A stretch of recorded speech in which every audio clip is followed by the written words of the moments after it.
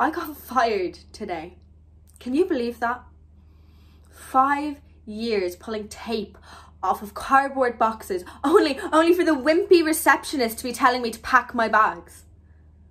God, that damn receptionist. He's one of those people that everyone likes, and for no reason. If anything, he's overly nice. Everything he says is just so kind and nice, and oh well, you couldn't just possibly fault him. Oh, it's pathetic. So there I am, after a long day pulling tape off of cardboard boxes, and I go to him to clock out, and you know, instead of, oh hi Maria, I noticed you're wearing your hair down, it looks lovely by the way, no, I'm greeted with, and what's your name? So I tell this guy my name, and then he spends like 20 minutes searching me up on his little computer thing, and he's one of those people that types at like 500 decibels and like with all this click clacking on the keyboard, I cannot even hear myself think. And then eventually he gets all kind and slow talking and condescending, really, and he says, oh, I'm so sorry, it appears that you've been fired because, well, oh, you see, unfortunately, there's just been budget cuts, and oh gosh, it seems that the box department is the first to be let go. And then, okay, then this guy turns and offers me a hot drink and a pastry to help me with my troubles. So I made an astute comment about how all this guy does is hog the newspaper to do his stupid little crosswords every day.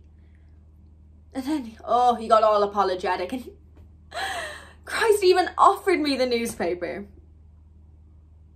You know, that guy is the most popular guy in that office. And he didn't even remember my name. So I brought that up with him again, you know, to make him feel bad. He made up some sob story about how he's afraid of me. Me. Yeah, apparently on his first day, he came up and asked my name. And so I said, mind your own business. And I don't know why anyone would be afraid of that. But anyway, it doesn't matter because I got the final word in with this dickhead. Oh, no, really. I called him a wet wipe. And I told him that I hope that this shit-faced company treats him better than it treated me. Have to admit, that one did actually sound better in the moment. Anyway, I don't need this job, okay? Well, I do, but I've been so focused on my career for the last few years. I haven't really had much time to socialize. So, you know, I have a few savings, tide me over, I'll be okay. And without this stupid job holding me back, I now have the chance to pursue what I really want. To write. Okay, look, I'm 23, I'm sexy, I'm incredibly intelligent. Honestly, I think there's a bestseller in me. So when I heard I had to leave this shitty job, I just saw it as a big opportunity and started thinking about all the possible book ideas, and I was really excited, okay? They could do, you know, drama or murder mystery, romance, self-help. Because think about it, like holding down a job in the boxing department for what, 5 years? I think that qualifies me to give out some self-help advice. And so on my way home from work then, well, ex-work, okay, it hit me. It really hit me. I had my notebook and my pen because, well, I've had them in my tote bag for years. I've just never really had a reason to use them until today, because today I decided to write down inspiration as it struck. And like, as if by fate, I see this dad and his kid, and she's just a little girl, maybe 3, and they're running around in the park together playing tag, okay? And her laugh, it was like music. Really, really bad music. Like, think about the worst song that you know, okay? And then picture it being played by a group of gross prepubescent 14-year-old boys who were like, oh, dude, let's start a band for the school talent. Oh, yeah, dude. And like, they just have no chance of winning this talent show. And someone needs to remind them of that. Anyway, yeah, so I take it out and I wrote down annoying ass kid. Because I could write a book about someone like her and give her, okay, this like miraculous character development where she learns not to be annoying as hell in public. And then, okay, I saw this little old lady preaching and she had this audience of like 15 people, all while she's shouting stuff like, God's story isn't finished, God's story must be told. And then it hit me. It's the Bible. No, she literally threw it in my face and like knocked me clean out. So I jump up, right, ready to throw hands at this little old lady, but no one was even looking at me.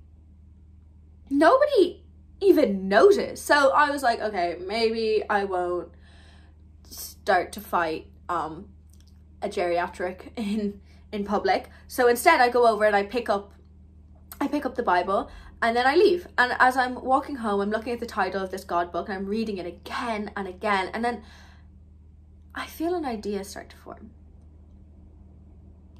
Like, so many people are obsessed with this book, right? And I just need to write something like that. Like, I mean, how hard can that be? Especially now that I don't have that shitty job holding me back.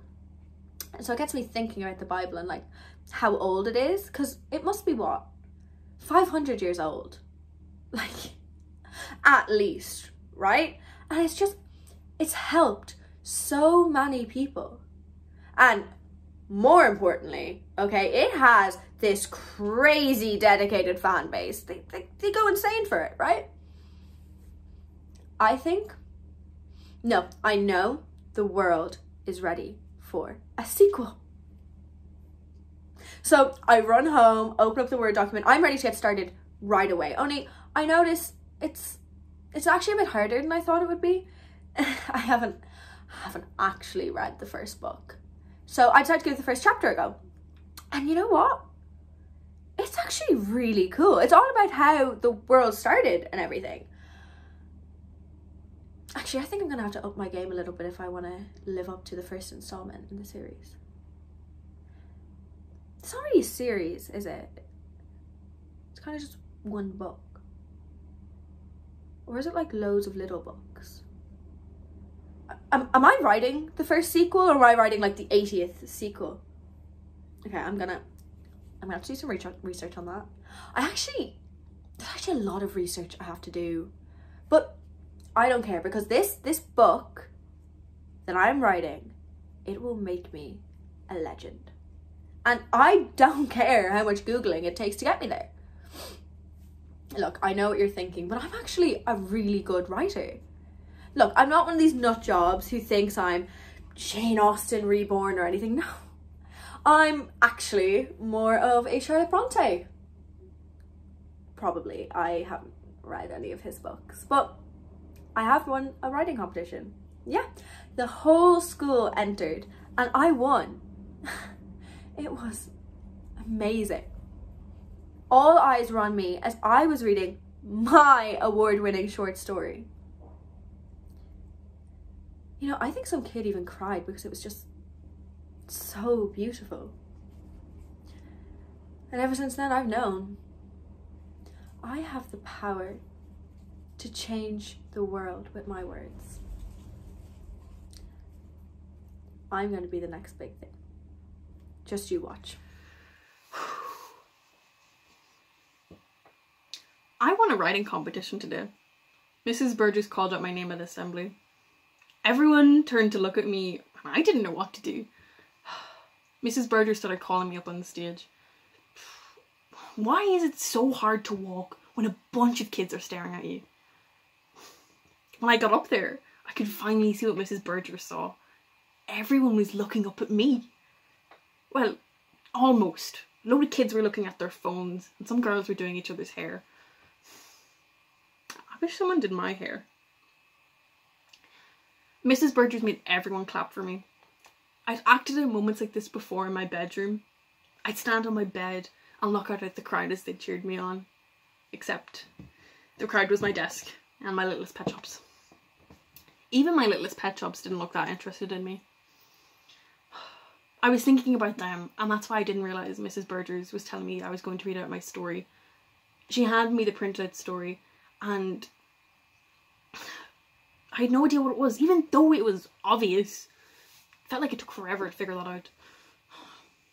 Mrs. Burgers then took me over to a microphone on the stand, and before I could even think about what I was doing, I started to read. By half a page, my throat was dry. By a full page, I was coughing. I couldn't see myself, but I say my face went from red to purple to white, and my eyes were popping out of my head. A bunch of lads started laughing, but a teacher got mad at them and told them that they were being held back a break. By the time I finished coughing, I had lost my place on the page. At this point, tears were welling up in my eyes. From the coughing, obviously. I heard a girl ask, "Is she crying?" and her friends laughed. I wasn't embarrassed. I was furious. I gave up looking for my place on the page, and then I puked all over the stage. On purpose. It was the coolest thing I ever did. I felt like a punk rocker. I even think I heard a kid start to cry. Mrs. Burgers very quickly put an end to the assembly and had Miss Stanley take me to a classroom to have a glass of water or whatever. I'm on a high right now. Mom was not happy when I told her about it though. She didn't even know I got sick on purpose. She thought I was legitimately ill, and she was still mad. I told her I was lucky I wasn't sent home, because then she would have had to leave work early to pick me up. She didn't appreciate the silver lining. She said it was incredibly rude of me to get sick in front of so many people, and that she was mortified. She then got suspicious of what I might be eating in the school canteen, and then I said she can start packing me a lunch then, and that shut her up. I decided not to tell her I got my sick made a kid cry, even though that was the thing I was most proud of. Mum didn't even care I won the competition. She thinks that writing is a dead art, but that's because she's not smart enough to read anything other than books on mindfulness meditation. I suppose if I should write a self-help book. I suppose if I were to, I should have a good life. Maybe be successful at something. I read some of Mum's books, and that author didn't seem very successful. Like, what successful person would have their book in a charity shop that Mum got for 50 cents in Oxfam? Maybe I'm wrong. Maybe good books end up in charity shops because people love them so much that they just want to share their joy. I called Dad earlier tonight and told him all about today, but he can only talk for half an hour because he had a business meeting after. Time difference problems. He seemed to be proud of me for winning the writing competition, and even seemed slightly amused by my puke story. I'm not sure though. I don't think he was fully paying attention. Every time I talk to him, it's like he has the appropriate response, but he's not engaging in the same conversation that I am. His consciousness is off somewhere else. This isn't just when he's working abroad. He's always been like this. I know this is horrible because people my age don't even have dads that they can talk to, but it feels like I don't even have a dad. I wish I didn't say that. At least Dad doesn't shout at me like Mom does whenever I do cool things like puke on stage and make a kid cry. After the call, I played with my littlest pet shops. And this should be embarrassing because I am 13, but I'm not embarrassed. They're tools for my writing. I like to set them up, dramatic scenarios, and act them out using the little dogs, pigs and turtles and such. I never write them down though, so maybe they're not tools for my writings and I'm just childish. Obviously, I don't tell anyone at school that I play with them. Not play, write. I write with them. The reason I don't tell them is because they're not creatives. They wouldn't understand. It's not because I'm embarrassed. Today, the pig family had some family drama. One of the pig sisters was caught having an affair with the Saint Bernard. He is the town hunk. It got very heated. I think I'm going to kill off one of the pig sisters soon and have her come back from the dead as some sort of big plot twist. That would be genius. This Bible 2 business is way more complicated than I thought it would be. You know, it actually started out great. I even got an interview with a publishing group and that was amazing. You know, it's funny really, actually. It's funny what I can get people to do for me when I pretend to be all sappy and nice, like that damn receptionist. Anyway, the publisher's name is Roberta and she is so cool. She was really nice, but not in like a gross, sicky kind of way. No, she was nice in a way that told me that she respected me, but that she would drop that respect really quickly if I started acting up. She was not keen on my idea though, which I found strange because, hello, Roberta, I am literally writing the sequel to the world's most popular book ever.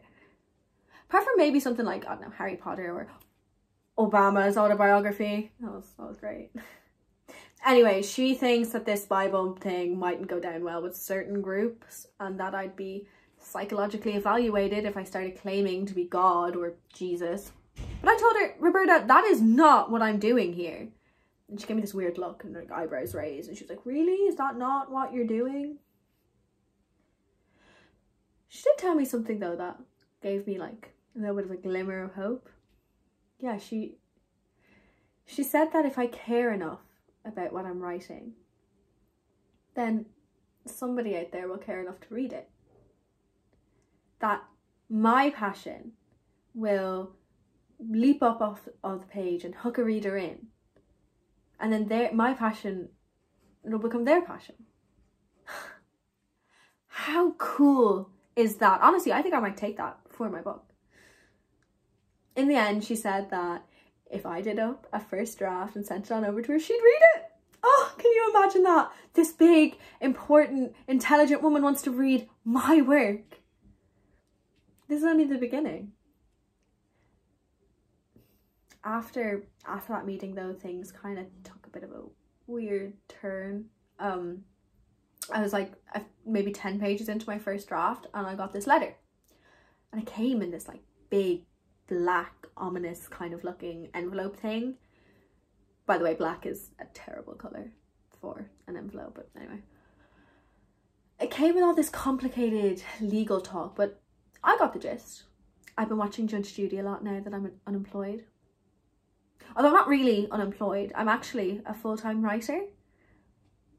Anyway, I knew what this letter was saying and it had it up the top as well. Cease and desist.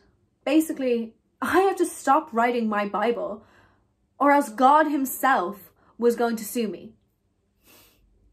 I can't make this shit up. At first I assumed maybe Roberta has told somebody about my plan and they've sent it to me as this joke. Maybe even Roberta herself had sent it to me, but come on. Then I thought, Roberta, she is way too cool for fake cease and desist letters. And quite frankly, so am I. So I just threw it away. But I didn't get away that easy. A few days later, I was up on the rooftop and I was watering my fern. And I got this smell of smoke and burning. So straight away, I'm imagining all the worst case scenarios. My building is on fire and I'm trapped up on the roof. I'm gonna have to jump from the roof onto one of those weird, gross fireman trampoline thingies, and that is so embarrassing. I was up there and I was like, honestly, you know, I'd actually rather die. So, but my building wasn't on fire. No, it was just like one of the shrubs that line the rooftop. Yeah, a burning bush. Honestly, I actually had to laugh before I realised a shrub had spontaneously combusted right in front of me. So I'm like going down to go get a fire extinguisher when I hear this weird voice. And the voice is coming from the bush. It starts to literally word for word recite my cease and desist letter that I'd received. And I'm just standing there gobsmacked, and then it stops and the bush just puts itself out. Look, okay, I know I sound like a nut job, but honestly, okay, this will all start to make sense. Kind of, I guess. Look, I just decided to ignore it because honestly, I didn't really see this whole burning bush thing as a threat, really. Because like, the bush put itself out, right? So, you know. So I went in, I finished up a couple more pages of my book before bed. But then that night, I was awoken because there was this blinding light in my eyes. So instinctively, I told the light to go fuck itself. And then I kind of started to wake up and become a little bit more lucid. And I realized that there was a person just standing in my room. And not just that the light was coming from this person, this angel, really. And before I can even break out my fighting moves, it starts to talk. And I will give you one guess what it started to say. Yeah, that damn cease and desist letter. So like at this point, I'm convinced that I'm in a dream. So I just roll on over, and that stupid letter, I just know it is burned into the back of my subconscious. Anyway, I decided to ignore all of this because what else am I supposed to do? Believe I'm being sued, and by God? So I can continue on, and at this point I'm maybe like halfway through chapter 2, and I hear this knock at my door, which that's strange because well, nobody comes to visit me. So anyway, so I'm walking down there and I'm like, oh my God, what if it's the old guy from upstairs? Okay, like, I can't talk to the elderly. Just last week I was ready to fight a little old lady. So I'm walking there and I open the door, and it's not the old man, so thank God. No, it's this young man, and he's in this suit and tie, and I've never seen him before. I don't know if this is a bit obvious, but sometimes I can say things without speaking, and this was one of those times because I greeted him and I was like, who the hell are you? Did the old man die? Did you move in? I really instantly regretted that, because like, what if the old man did die? Okay, and this is like his son or something, but it wasn't, so that's all good. No, he told me that he was a lawyer, and not just any old lawyer. No, he told me he was a heaven lawyer. So this is bad, okay? But I invite him in, which I again instant regret, because he told me that God is pressing charges on me for breaking some copyright rules with his book. I told him, I got real mad. I was like, you cannot do this because the book is old as hell, right? Oh, sorry about the poor choice of words there on that one. And then he turns to me and he's all like, oh, God can do whatever he wants because he's God. And I was like, oh, just cut the bullshit, okay? Tell me what I have to do. And that is how I found out that I am actually up in court in 3 weeks. Three weeks. Yeah, apparently there's no way for me to win this, so there's no point in giving any more time for me to come up with a good defense. How unfair. God, and now, so on top of everything I have to do for this book, okay, now I have to learn law and not from Judge Judy. This is going to seriously cut into my writing time. Look, all I know, okay, is that I have never lost an argument, ever. So God has a big storm coming. Today we had drama class in school. I disagree with the concept of drama classes because we're in school to learn, not to mess around or be trees or whatever. It's not that I'm bad at it or anything. I don't want to brag, but I'm a good actor. Mrs. Stanley made us make angry faces, so I scrunched up my face as much as possible to make myself furious. It wasn't hard, because a lot of things infuriate me. Mrs. Stanley said I did such a good job that she used me as an example for a good angry face. She said it's because I scrunched up all the muscles in my face, and that's why I looked so good. This girl, Sarah, was all like, that's not fair. She always looks like that. I think she was just jealous because her angry face was just pathetic. It's like she's so afraid of looking bad that she barely even tried. I know I seem like the quiet one in class, but people like Sarah are so much more insecure than me because at least I'm not afraid to pull an angry face.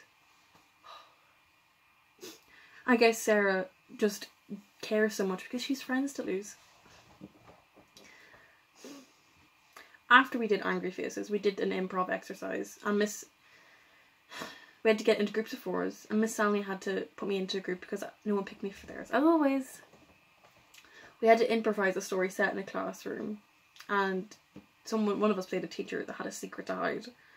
I played one of the students in the classroom, and I just sat there because I couldn't think of anything funny to say. No one else thought of anything funny to say, but that didn't stop them from talking.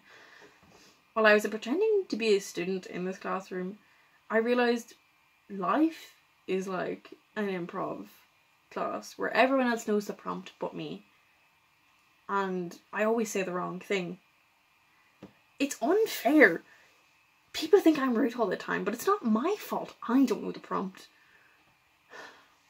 Lunch started off the same as always. I sat in a corner by myself and wrote a story in my head. Mum calls this maladaptive daydreaming. She says if it continues to interfere with my social and academic life, I'll have to go to the doctor. In my opinion, it doesn't matter that it interferes with my life because I want to be a writer. So technically, I'm practicing a skill that is important to my career. In my story, I imagined a family with like 8 kids. In real life, I wish I had a sibling because then I'd always have a friend. Siblings have to be your friend because you see them all the time. In my imaginary story, I made life hard for the kids and they got no privacy and the older ones had to take care of the younger ones. I was thinking up a name for the 4th kid when I was interrupted by someone going, "Oh, you all by yourself?" It was Sarah. She sat there next to me and everything. I told her I don't mind being by myself, and she sounded all sympathetic and started asking me what subjects I'm taking and if I liked them. It was like there was a glitch in the Matrix. Like, it sounded like she was being all nice to me, but I didn't think she was being nice. Her tone didn't match her intention. It was kind of awkward in responding to her. It's like her presence activates my fight or flight. It's not because I'm shy or awkward. It's just, I'm good at picking up on people's bad vibes. Sarah had the worst vibes. She spoke to me for like 20 minutes. And I wonder if her friends were in detention or something. And that's why she resorted to talking to me. Maybe she felt bad for earlier when she said, "I look angry all the time." I don't know. I was relieved when the bell rang. On the way home, Mum was all upbeat and peppy. At first I thought it was because Jamie Oliver released a new cookbook. But then she told me she booked a trip to New York to see Dad during the Easter break. I won't lie, I'm excited. I've only ever seen New York in stuff like Rent or in The Devil Wears Prada. I wonder if it's like that in real life, like it is in the films. I can't wait to see Dad too, of course. It's a lot easier to talk to him over a dinner table than over a video call. It'll do him good to remind him he has a daughter. Dad, maybe he'll keep me over there. I'll go to an American school. I'll get an American boyfriend. American people love Irish people, so I think I'll be pretty popular. We'd eat Twinkies and wear our own clothes to school. Maybe I'd become a cheerleader and wear one of those costumes. And all the boys would gawk at me and my American boyfriend would tell him to F off. I'm maladaptive, daydreaming again. Maybe it isn't so good for my career. If I actually wrote down my stories, I'd probably be better at writer than if I just act them out in my head. I don't want to write them down. When I write my stories down, it means I have to read them and correct the bad parts. This might not seem obvious, but I'm hypercritical of myself. Mum says I'm hypercritical of others, but I think that's okay because I judge myself just as much as I judge others.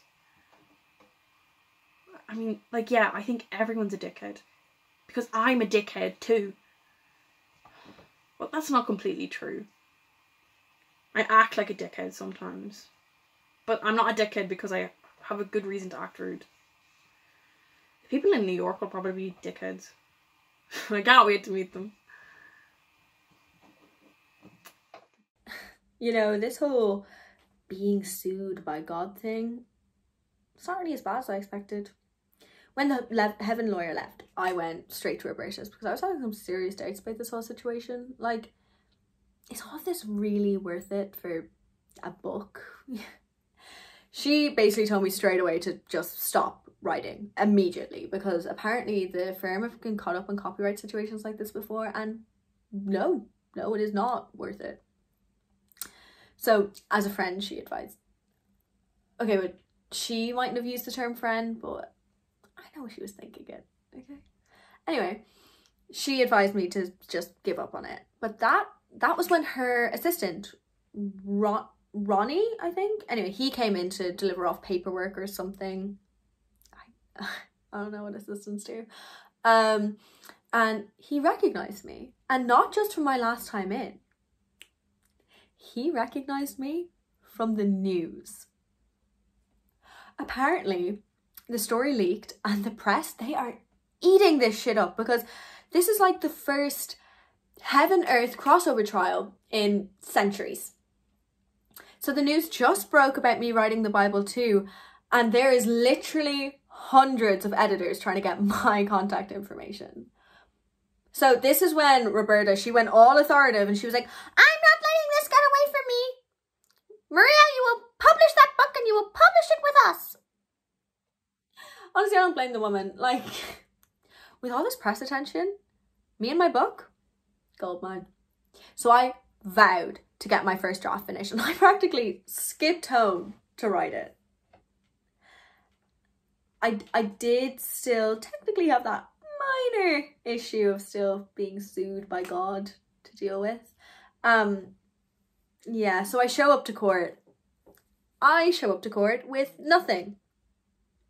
No, not even a defense. And I know you're thinking, oh my God, you're an idiot. But hear me out, okay? I was just going to rely on my own natural charm to get me through this. Because, as I've mentioned, I don't have a filter. But that lack of filter, it tends to lead to just some of the most intelligent and inspirational speeches that I've ever heard. Sometimes. Anyway, I get to this court and God's there with his heaven lawyer. And look, someone's got to say it. God? Not that much to look at. But I suppose you don't have to be, you know, when you're God. Like, you don't need to prove to anyone that you're class because you just are. Anyway, the court itself, oh my God, so boring. Like, the judge was just going on and on with all this like legal drabble kind of. But there was this juror, so I wasn't paying attention because this juror, okay, he was kind of good looking, and staring at him was taking up most of my attention span anyway. But it didn't matter because we got maybe like an hour into court when a juror stands up, the hot juror that I was staring at, he stands up and he's all like, God paid us. Yeah, God paid us to deliver a guilty verdict. Anyway, God, not having it. Okay, he jumps up and he's like, how dare you betray me? How dare you betray me, Judas? Judas. The guy's name was Judas. Like, what parents hate their kids so much that... Oh, I just got that. Judas, 12 men, loyal to God. That actually kind of makes sense. They all ate it for a meal after as well. Anyway, none of that matters because, thank God, the case was dropped. And here is the juicy bit. God, he has to do community service for rigging the jury. Oh my God. I guess you can't really put him in a jail. I think. I don't know, I haven't actually read the whole Bible yet. It's so long. And everyone goes on about how their favourite character is Jesus and Jesus is the main guy, but like, I'm halfway through and he hasn't even shown up yet, so I don't really know what he's going to be up to, but we'll see. No spoilers, you know. Anyway, as I was leaving the courthouse, I saw God sitting by himself, which was a little bit sus to me because you'd think God would have, you know, a bunch of friends, but no, he was there by himself. And I don't know, I walked up to him because he looked so lonely. Okay, no, that was a lie. I walked up to him because I thought maybe I could get some writing tips off this guy, you know? Anyway, he explained to me that he couldn't get back up to heaven because they were doing like renovations, which that was a bit strange to me because I remember when we got renovations on the house when I was a kid and like they just sealed off a part of the house and we just like lived in the rest of it, you know? Anyway, I decided not to question it because well, it's God. You know, I want God to like me. And I want God to give me writing tips. Anyway, I did something then that I never thought I'd do. I helped someone less fortunate. I offered God a place to stay with me while, you know, the renovations were happening up there, you know. Oh God, I hope I'm not turning into a real softie. First, I'm helping the homeless. Next, I'll be like recycling. Oh, I don't want to go all Mother Teresa on this, you know? But look, I saw it as an opportunity, a blessing in disguise, you know, because who better to write a sequel to a book than the guy who wrote the original? I'm like, let's face it, he owes me. He's living with me, okay? He has to help me. And, you know, especially with the whole copyright thing, like that was just thrown in the gutter. So, he owes me. I hope he likes soy milk. Wait, what am I saying? I don't care. He's living with me. He'll drink what he's given. Look, okay, when I make it as this famous writer, okay, that's it for me. I'm going to be a legend, okay? I will be the writer I have always wanted to be. I wonder what Conan have me on his show. Okay, note to self. Need to come up with like a funny, memorable childhood anecdote, you know, to tell Conan. Mom and I got into a huge fight on our way to New York. We got to order our food and she made me choose the vegetarian option because she says I need to lose weight. She says I have puppy fat. I think that means I'm awkward and that I either can't fit into children's clothes or adult clothes. But there's nothing I can do about that. New York is unreal. I wanted to be an actor there, but then I watched this Louis Theroux documentary on off-Broadway actors and it's way too hard. At first, I thought it was because the actors weren't trying hard enough, but to be honest, they were talented and they still weren't getting paid any money. Maybe I'll be a model in New York instead.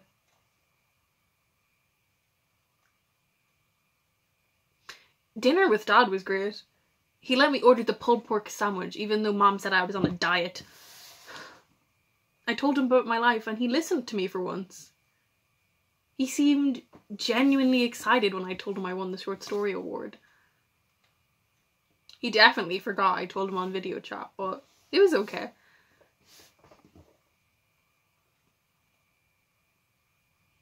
I didn't see him for the rest of the holiday. I was upset and Mom told me to cop on and be grateful that we were on this once-in-a-lifetime trip. I said I fully intend to come back here as a model, so it wouldn't be once in a lifetime. And Jada said I wouldn't be a model while I was still eating pulled pork sandwiches for dinner. She's lucky I'm thick-skinned or else I'd have a serious problem with that.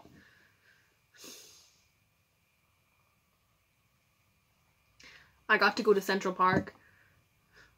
I put on my best hoodie and jeggings and I hoped I'd be photographed by that Humans of New York guy. You know, the guy that takes photos of randos on the street and puts them on his Facebook page? It has like 1 million likes and it'd be an easy way into the modelling industry if I got on there.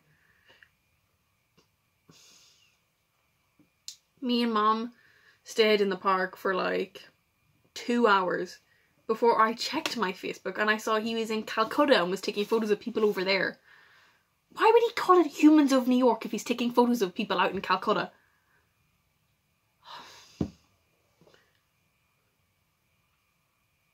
Mom and I got into a fire last night in New York.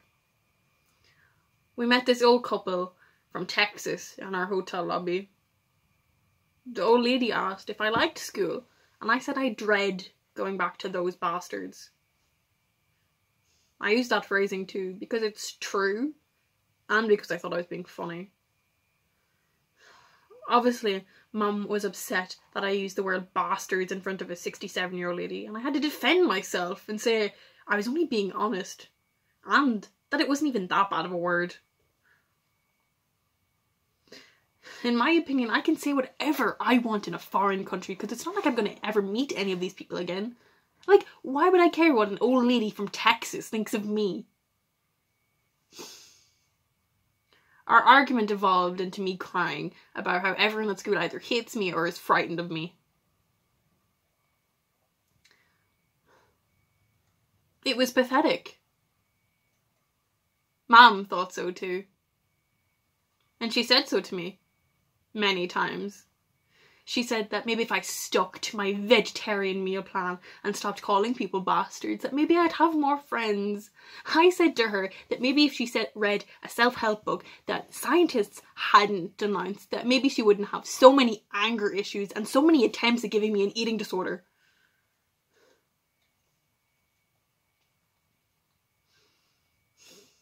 It got wild. Back to school soon. I can't wait until I'm older so I don't have to deal with all this stuff. Whatever adulthood is, it can't be as bad as this. God didn't like the first draft of my book. You know how they say that you're your own harshest critic?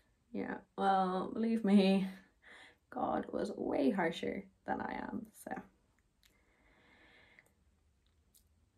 He did promise though that he'd help me with the second draft, and I pretended to act all aloof and like I didn't care, but honestly I'm pretty excited. This guy is meant to be such a good writer. He's supposed to coach this child's football team as part of his community service. I go along to some of the training sessions, you know, to get some inspiration, to be out in the fresh air. It never helps though. Whoever came up with this idea that nature is all inspirational and stuff, yeah, first class bullshitter.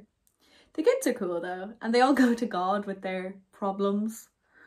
I guess it's because he's just such a good listener. Like, the other day, he helped this kid in his school bully. And God told me that he only gave the guy a few words of encouragement, but honestly, this kid grew by 3 inches between matches. I should ask God if he could make me grow. Look, I've always thought, okay, if I was a few inches taller, I would be an amazing model. Ooh, model and a writer. Now that's a dream come true. Oh, and I could write this really touching memoir where I discuss the crushing pressures of the beauty industry on women. And of course about how I'm besties, you know, with the Hadid sisters. Okay, I'm not actually besties with the Hadid sisters, but I could be. Okay, if I was this model / writer, I could be. And God's actually an okay person to live with. I've never had a flatmate or grew up with siblings or anything, so I've never had to share my space. And I haven't actually mentioned this before, but I don't have a bed. No, I sleep on like a collection of things. And I know what you're thinking. I know it sounds crazy and that like I live in dire poverty, but it's not that. I prefer it. Yeah, it's more comfortable. I noticed the day after I moved in here, because I was just so tired from moving, that I just kind of like collapsed where I was standing, and I don't know, something about the cold hard ground, it was actually really nice on my back. And God didn't like judge me or anything for that. When he came in and saw it, he just was like, oh, it is like a nest. And I was like, yeah. That was that. There are drawbacks to living with him though. And, you know, like, he just hogs the shower for hours every morning doing God knows what. But to be fair, he does kind of make up for it. He makes the most perfect stack of pancakes I've ever seen. I don't know how he does it. It is the perfect ratio of pancake to syrup to strawberry. They're pretty good. And then one night I was making a joke. I was like, oh, you know, I really could do with some wine. Why don't you turn on the tap? It's water into wine joke. Yeah, well, okay. He didn't laugh. I actually kind of thought I offended him, which would be a really stupid joke to get offended over, by the way, God. But anyway, I don't think I did, because he went out for a while and then he came back with like 3 bottles of Merlot. Not from the tap, which would have been quicker, but anyway. So that night, myself and God, we decided to have a wine night. Yeah. Come up, brainstorm, you know, chat about the book. But after a few drinks, I don't know, I just started oversharing all my thoughts on the world. I asked God, why are we so lonely? You know, when we pass people on the street every day who could be our best friend, we can't go up to them. You know, because there's all these social barriers that serve no greater purpose only to make adults like myself feel awkward and uncomfortable when making friends. And God answered my question and many, many more of my thoughts on society and things, but I don't know, that night's a bit of a blur, so I don't actually remember them. You know, if I'd had like 3 or 4 less glasses of wine, I'd probably have the answer to what life's all about. Anyway, I had a meeting with Roberta this week. Boring, booky stuff. Oh God, you know, I actually just wish I could just skip this whole admin side of things, all the like accounting and stuff, and just get on to my acceptance speech at the Oscars. Yeah, I know, Oscars are for movies, not for books, but well, I'm planning on having best screenplay, best adapted screenplay or whatever under my belt once I get all this sorted. Anyway, as I was leaving Roberta's office, her assistant, this Ronnie guy, he came up to me and he was really nervous, which confused me because I've been on like my best behavior. Okay, I know this guy could get Roberta to drop this book deal in an instant. Okay, so I haven't been taking any chances. It's not like I've been acting like myself around him. God, no. Thankfully though, he wasn't nervous because I scare him or anything. No, he actually told me that he liked me. Yeah, he said that the last draft of the book was amazing, and I giggled. I like stood there and I was like, thanks, which completely weirded me out, okay, because I wanted to say, haha, I know, Ronnie, I'm a genius. I always say overconfident things like that. I guess it's like to make myself seem more confident, or to make people think I'm joking. Although actually, now I think I am quite confident. But people still think I'm joking when I start bragging about myself like that. Anyway, then Ronnie asked me for dinner. So I straight away started thinking of something to make fun of him about, because that's just like my natural reflex in this situation. But I decided not to bully him about, oh my god, he like tucks his shirt into his trousers and it looks ridiculous, okay? Very few people of his structure can pull that off, and he's not one of them. But I didn't. Instead, I said, sure, okay, that sounds fun.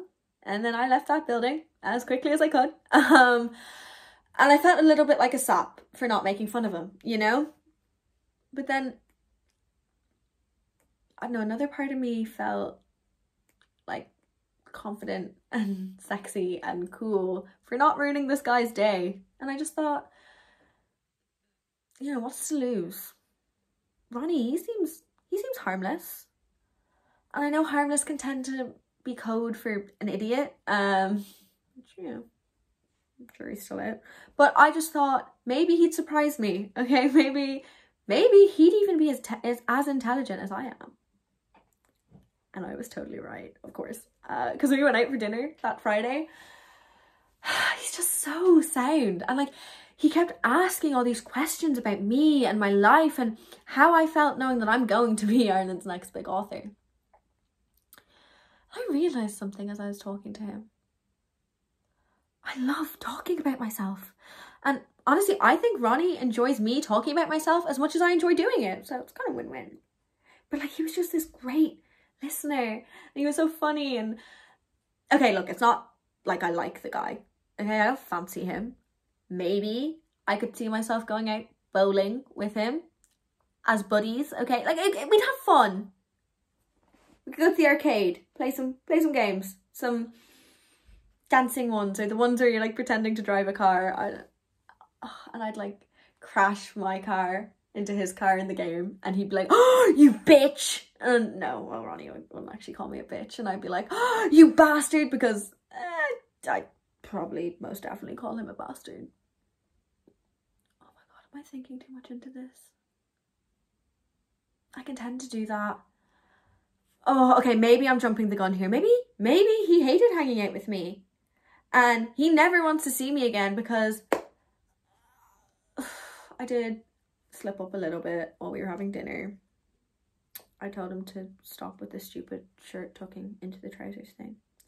I couldn't help it. It looks so bad. But he didn't even seem offended by it. Actually, he told me that he should keep me around to give him the fashion advice that he so clearly needs. What if he was like secretly offended? Oh my god, and like what if he's telling Roberta how to ruin my career like as we speak? Oh my god, I just hope I'm wrong on that. Oh god. Oh, and speaking of God, we also had a bit of a run-in this week, and it may have been kind of totally my fault. And for me to even admit that, like, that's so hard for me, so I know it was bad. You see, I was meant to go to his team's semi-final match, but I didn't. Oops. But you see, okay, that was the night I was out with Ronnie, so I said I'd make it up to him, and on Sunday I'd go and take pictures for their training. I also missed that. They were playing this like once-off showing of a film, okay, up in this like small arty kind of independent little movie theatre up in town, and I couldn't miss that because I'm sure I've mentioned I'm actually quite cultured like that, like I just nights like that a bit. Anyway, I think God needs to be more understanding, okay? I need to experience this experimentative and rich films like this one, because they provide me with deep inspiration. I left this theatre feeling like an auteur. Anyway, God, he like took his time being mad about it, but then he kind of just let it go, which is weird. Like, can you imagine that? Just like, I don't know, because like usually when I do something like that, and well, people just kind of tend to drop me straight away. Well, it's actually only happened once, but anyway. But no, one day I came down and he was just kind of like making his perfect pancakes. He was like, I forgive you. I personally expected him to be like packing his bags and heading off to some gross hostel, but no, he forgave me. I don't know people had the option to forgive me. But I did vow to never piss him off again because I just don't want to end up on his bad side. I need to do a serious overhaul of my life. I thought I was doing really well. Well, like, not really. Fight with mom all the time, dad doesn't know my age, and I don't have any friends. Didn't have any friends. I thought I was a good person, and now I'm realizing maybe I'm not. Like, I thought everyone was delusional for not liking me. And now I'm thinking that maybe I'm a small part of the issue. Maybe. Not to be dramatic, but today changed everything. I was doing a presentation on South Africa in school.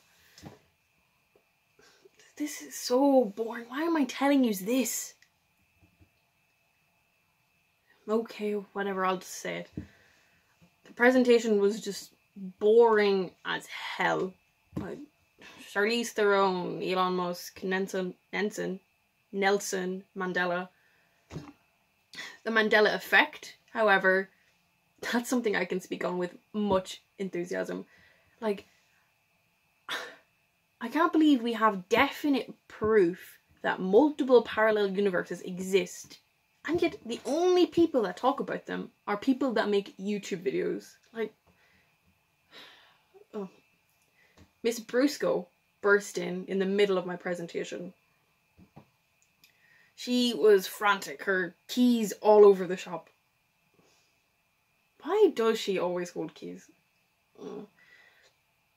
She called me out of the classroom, and the first thought that enters my head is that the news wants to talk to me about my story. Not even joking, that's where my mind went. I don't know why, because 9 times out of 10, when anyone pays any attention to me, it's to make fun of me or to make me apologize for something.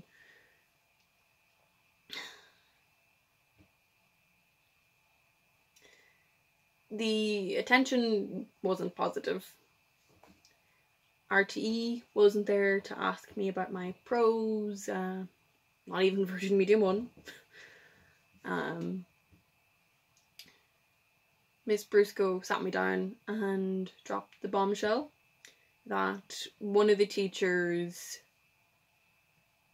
read my story and realised it was an exact copy of this big shot author's story from 20 years ago. It was in his short story collection. I didn't even realise the teachers at my school could read. Now is not the time for jokes. Sorry.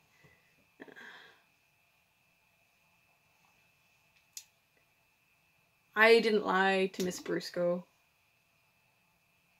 I copied my story word for word from a book I found in the school library.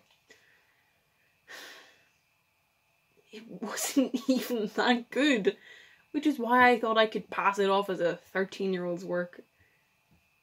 Also, I never thought anyone would choose to read it, which is why I thought I would never get caught.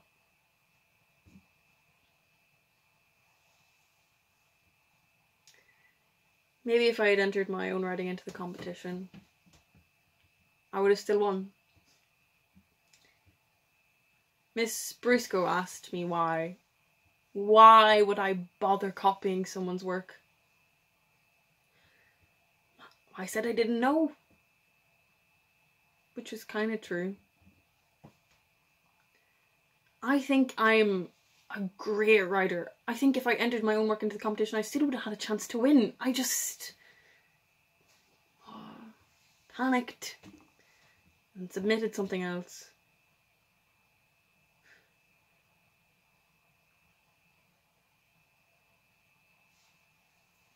I'm explaining myself again. I did a bad thing, a very bad thing. But I still don't think that makes it fair that Miss Brusco brought me back into class and publicly humiliated me in front of everyone. Like, I know I'm in the wrong here, but like that has to constitute as child abuse or something. It was a dick move. My classmates and Mrs. Stanley looked at me so disappointedly, which is so confusing because their standards for me are already so low that disappointing them is so difficult.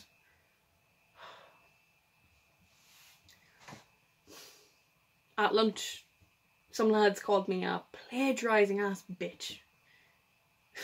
which is fair. I don't know if they really cared that much, since lads don't generally care about competition integrity. Well, I think they just watch me like a hawk and pounce whenever I fuck up. Happens a lot.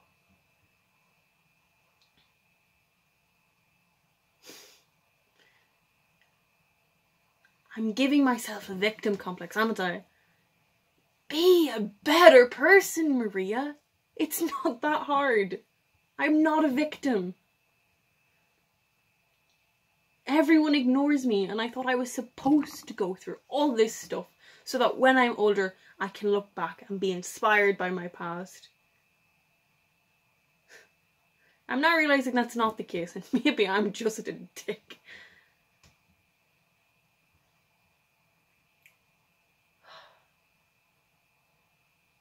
At lunch, this girl, Georgie, sat down next to me. I don't really know her that well, but I've seen her around and she's so cool. Like, she's one of those types that expresses herself as much as she can, even though she has to wear the school uniform.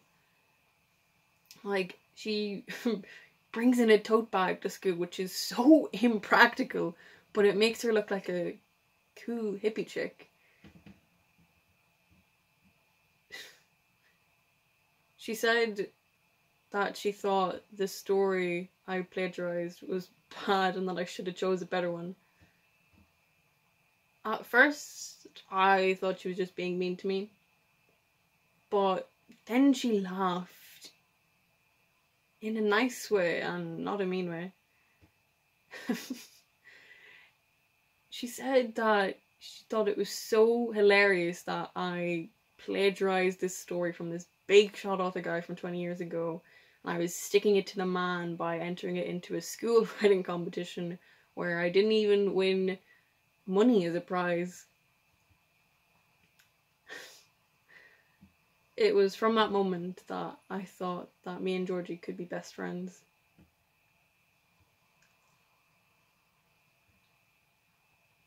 She invited me to hang out, and I've never really hung out with someone before, so I said that we should go bowling. Because if we ever run out of anything to talk about, well, we can just talk about how the bowling's going. She's gonna invite some of her hippie friends from her youth club. Is this my first friend group?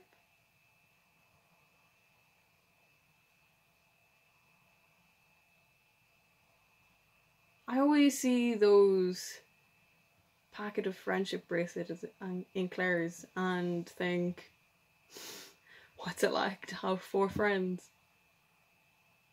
What's it like to have 1 friend? Maybe Georgie's friends will buy bracelets with me.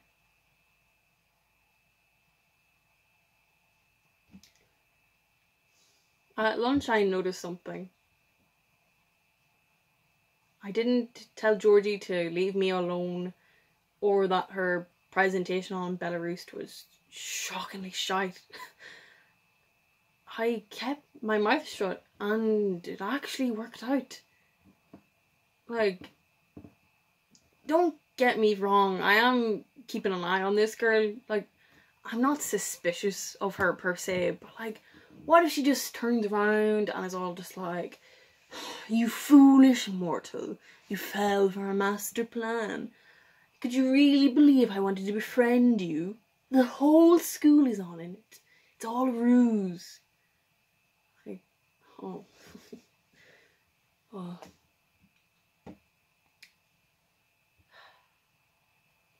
I'm giving up the victim complex. I'm giving up the plagiarism. I'm giving up pushing away everyone every chance I get. I'm changing. I did it. I finished the final draft of the book, and God loved it. He actually called it a masterpiece. But we had a party then afterwards to finish the writing of the book, and it was small enough. There was God, Ronnie, me, Roberta, and we did karaoke, and I shotgunned a beer for the first time. It was actually the first party I'd ever been to. But anyway, we were doing karaoke, and God and Ronnie were up, and they were doing this whole like Lady Gaga, Bradley Cooper moment. It was amazing. And I don't know, I came to the realization that these people were my friends. Like, they were my real friends. Ronnie, he texts me every time he sees something that reminds him of me. Or God, he always has dinner ready for me. And I always sit and I listen to him moaning, complaining about his football team and how they got shafted again at a match. You know, you think with like a little bit of divine intervention, this team would be good. But no, they still kind of suck. But doesn't matter. I don't know. And then I kind of had the realization that I haven't made friends in about 10 years. And at the risk of sounding wanky and dramatic, I don't know, I guess I just saw myself as fundamentally unworthy of friendship. I was having all these thoughts as Roberta was sat next to me. Well, sprawled next to me. She was like 5 drinks in and she was half asleep. I suppose she's kind of like my friend too now. Although we kind of have a lot more of a professional relationship. Although seeing her drooling beside me on the couch, that didn't feel too professional. Oh my God, would you listen to me? I can't believe I'm at the stage where I actually have a hierarchy of friendships. Who am I? Anyway, I called into Roberta's office a few days after the party because I finally could tell her that I was ready to publish the book. And not only that, I want to publish the book under a pseudonym. Yeah, Roberta was pretty confused. You know, after all the media and attention and stuff, I guess people know that it was me who wrote it, but I don't know, like, did I really write it? I've been thinking about it a lot, and I want to publish something that I wrote, myself, me. Not Maria and God, just Maria, and the Maria who has friends and would never tell a receptionist to fuck off. I think I'm her. I hope I'm her. There was one thing I wasn't really prepared for though, that the heaven renovations would have to come to an end. I'm still not entirely sure that there are things like heaven renovations. And even so, why they have to finish just as I've had my massive moment of redemption. I don't know, it's just weird. But one day I came down and God was getting ready his granola and berries, and he just turned and he said, you know, I have to go. He did make me promise not to get into any more interdimensional legal battles. I'm like, no. I said I'd try. Also, me and Ronnie went out for bowling again. And this time he brought friends. And they were actually like really cool. And I found myself being nice and charming, and I don't know, not because I like wanted something from them, or, you know, not even in a sarcastic way. I genuinely think I was forming real connections with these people. And then we went out for pizza afterwards, and Ronnie was ordering for us all. And he just turned to me and he said, you know, oh yeah, like I'll get you the vegetarian one. And I know that sounds like a really mundane story, but when he said it, I felt quite euphoric, because like, I don't even remember telling him that I don't eat meat. He just knew. So Ronnie, the others and I, we finished the pizza and we were just like laughing and talking, and I was even telling stories from my childhood that I swore I would never tell. And I don't know, it was great. I was great.